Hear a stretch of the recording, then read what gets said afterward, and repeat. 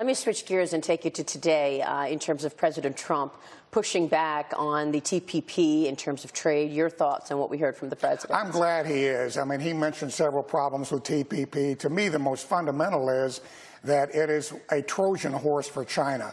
For instance, an engine can be built with 60% Chinese content and still be considered originating in a TPP country, which doesn't include China. So this idea that this is some kind of bulwark against China or a way of getting beyond China in trade is ridiculous. Again, we have a $400 billion goods trade deficit with China.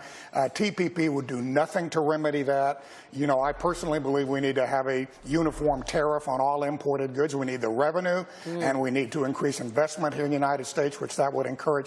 So I'm glad he's doing that. Even if that means higher prices for consumers, a lot of the stuff we're buying. I mean, if we had a 15% tariff, and I know we're talking on the targeted tariffs about more, but even if all of our imported goods had a 15% tariff, that would yield $300 billion a year in revenue. But 15% in our brutally competitive economy, when we're really in deflation around the world, as you know, none of the central banks are really hitting their inflation targets. They'll be compressing margins. They'll be lowering prices. The consumer will see very little of that, maybe 5 or 7%. But on the other side, that could mean over time, millions of jobs. If we cut our trade deficit, our overall goods trade deficit, just by 25%, that percentage point of growth to our GDP, it would be at least 1 million jobs, maybe 2 million jobs, well-paying jobs.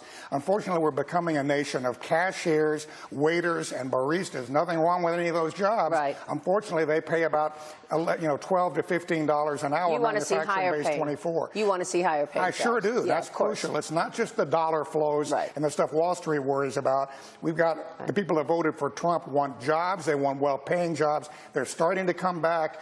Let's finish the job by having a tariff and going back to what our country's had most of its history, which is a trade tariff. And we know what China is doing, transferring technology to create those jobs, those better paying jobs, and things like AI and in robotics. They required it. Well, they require getting the technology. We've got to stop that. Thank you. Thank you so much, Lee. It's a pleasure. An honor to be here. Good to talk with you, and to you. Lee Spiekerman joining us there. Coming up.